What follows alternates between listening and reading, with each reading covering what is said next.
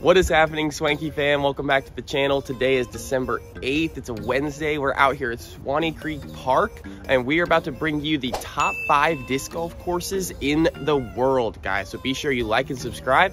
Let's jump right in. All right, guys, jumping right into our list. Number 5, Milo McIver. Okay, it's a state park up in Oregon, and they hold the Beaver State Fling there. It hasn't been held in a few years due to COVID, and then there were some wildfire issues this year, I think. A lot of that area is plagued with that sort of thing, but when this event is held, the Beaver State Fling is one of the most beautiful tournaments. Milo McIver, one of the most beautiful courses, heavily wooded, lots of elevation change. And guys, like, the woods of the Pacific Northwest are so unique. I love the look of the foliage out there. It's something we don't get a lot of on tour. And so missing the Beaver State Fling the last couple of years has really been felt, and I hope we can get it back. But regardless, guys, Milo McIver's coming in at number 5 on our list, one of the most beautiful courses in the world. All right, guys, coming in at number 4 is Blue Ribbon Pines out in Minnesota, right outside of East Bethel. This course is super famous, one of the most famous 27-hole courses in the world.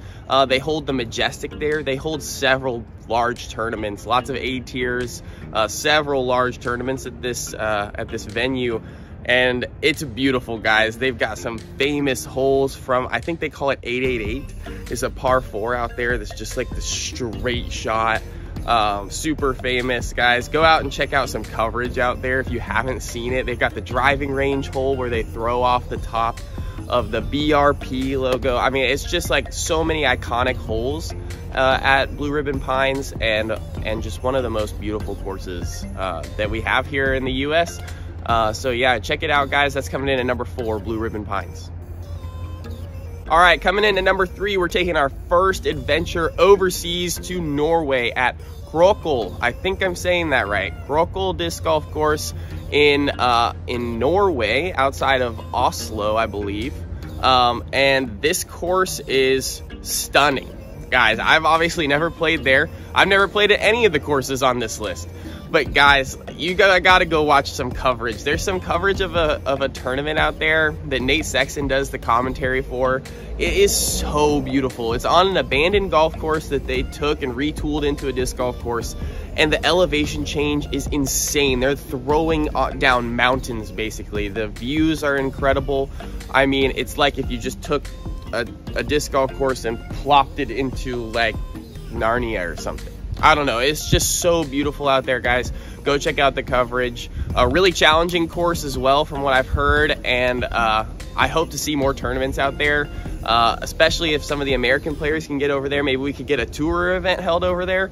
I don't know, but yeah, guys, Krokel coming in at number 3. All right, guys, we got our last 2 courses. Coming in at number 2 is Maple Hill Disc Golf Course in Massachusetts. You might be surprised that it's not number 1, but I've got a great course for you at number 1. Probably the unanimous number 1 course in the world. Maple Hill's coming at number 2 for our list. Obviously, it's the home to the MVP Open, formerly the Vyram Open, stop on the Pro Tour, and one of the most beautiful courses on the Pro Tour, probably the most beautiful course on the Pro Tour.